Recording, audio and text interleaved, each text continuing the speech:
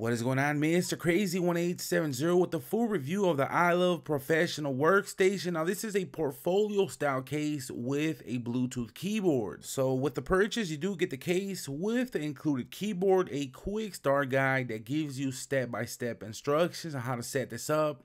We also have a charging cable to charge the Bluetooth keyboard. Now, the case is made out of this leather material. On the back side, we do have the camera cutout. Down to the corner, we also have some iLuv branding. And in the center, we do have the built-in stand. Now, the stand works well, but it only gives you one position. So what you see is what you get. I would have really liked to see it have a little more of a slanted tilt, but nonetheless, it did get the job done. You also have easy access to all of your buttons and ports, and I did not experience any problems with that.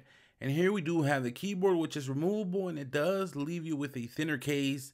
Of course, you could always place the keyboard back in place whenever you need it. Looking at the side of the keyboard, we do have the on and off switch, charging port, and a Bluetooth pairing button. Taking a closer look at some of the dedicated buttons on a keyboard, we have a home button, search, slideshow, some copy and paste commands, volume up and down, play and pause, track forward and backward. To me, the keys on the keyboard were a little too flat for my style, plus I do have big fingers, so I did catch myself accidentally hitting the wrong key.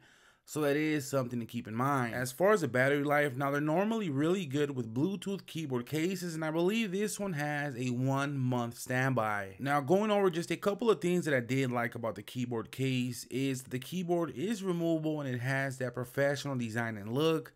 Now, for the things that I did not like is that it does add bulk and the keys were a little too flat for my style. So that is pretty much it for this one. Thank you guys for watching. Don't forget to check out the video description for all the info on where to pick one of these up.